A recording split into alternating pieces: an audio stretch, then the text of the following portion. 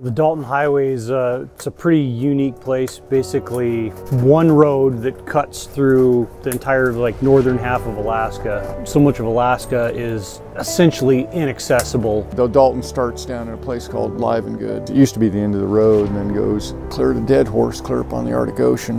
The road wasn't nearly as good as it is now. It took more than a day to get up there.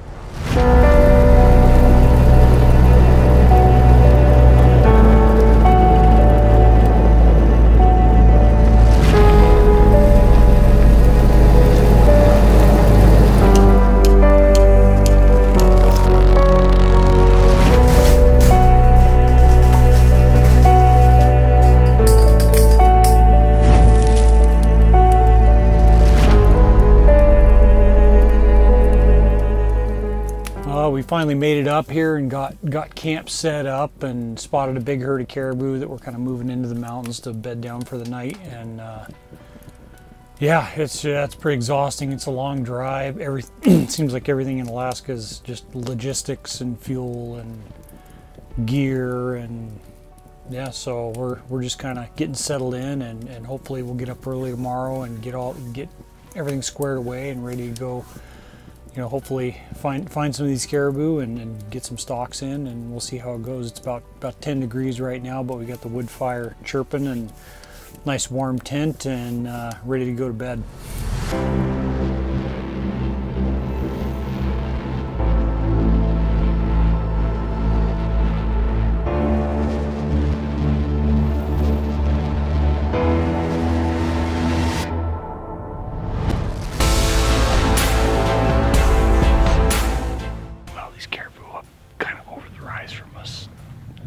There's a bunch over there too. They're moving along. What I think we need to do is try and get up this gully, because I don't think they're going to drop down. I think we need to try and get up this gully and see if there's a spot where we can ambush them. I don't know if there is or not, but that's a lot of eyes. It's tough to get close, but maybe we can find a way up this gully to stay out of sight and get in a point where we can cut off, because we know there's going to be a lot. There's 1,000 more that are moving this strung out, moving this direction. And if we can get in there without really spooking a bunch of them, we might be in good shape.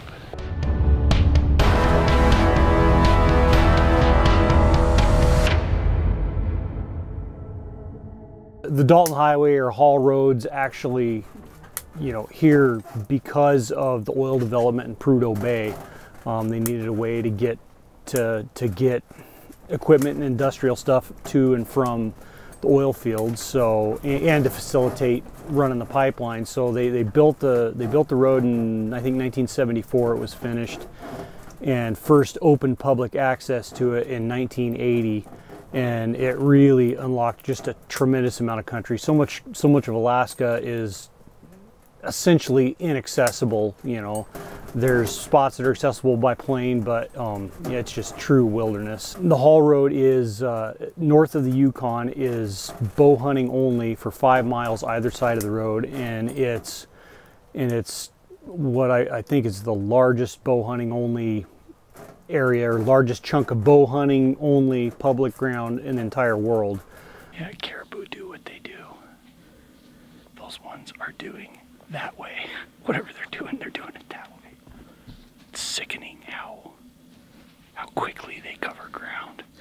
Like, even at just like lollygagging, strolling, feeding pace, like a person could never keep up with them.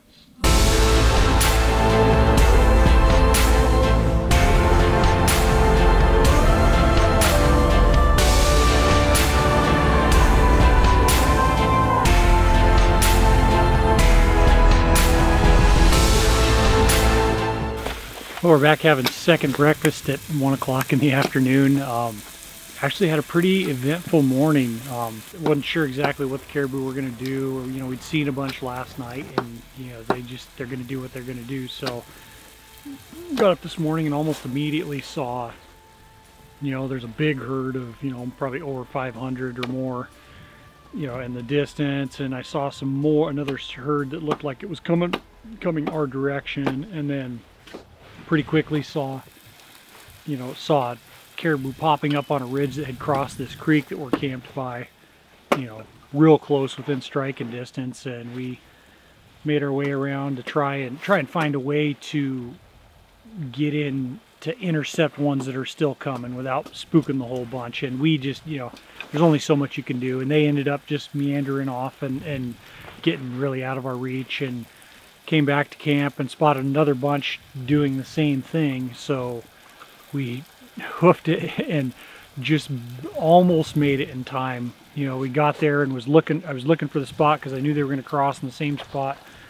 And we're almost there, and I peeked up over the cut bank, and they're, you know, coming towards us like 50 yards away, and flared them out and spooked them. So, you know, that was that. They didn't run far, but, you know, once those caribou start moving a certain direction, you know, you're not going to catch up to them. So kind of pull back and see what, you know, do some more glassing and maybe drive around and see, you know, what some of these herds are doing, and come up with a plan for the evening. But yeah, eventful morning, lots of exercise.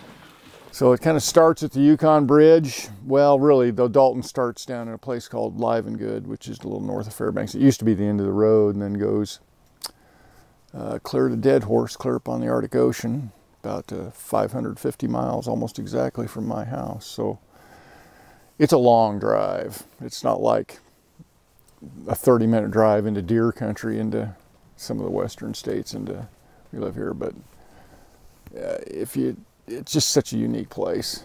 You know, what have we seen? Moose, caribou. I very seldom go up here without seeing muskox, sheep. I've seen, not this trip, grizzly bears. Yeah, it's really an Arctic. It's probably the only Arctic environment accessible by road in the United States, I would think.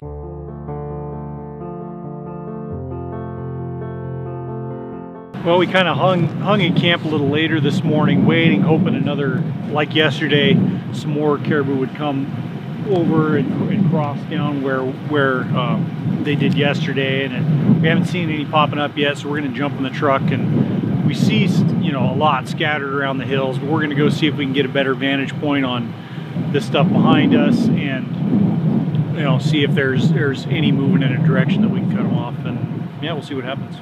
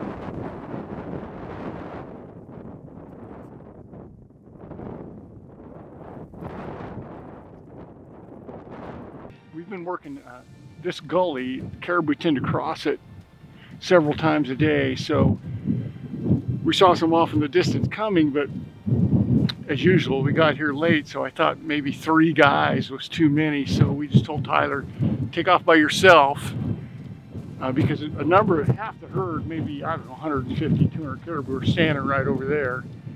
And so we thought maybe one guy wouldn't be as disruptive, so he took off down this gully, and evidently the caribou saw him, but they still wanted to cross, and looked like he shot a really nice bull. At least that's what it looked like to me, because the bull took off at a dead sprint, which normally they won't do unless they're in trouble. So we think he held both hands up in the air like he got one, so we think he's got a caribou down over here. It looked like a really nice bull. Well, I can't believe that worked, but I just shot one, and we're just giving him some time to make sure. But you know, totally lethal shot, and yeah, I can't believe that happened. Can't believe it worked.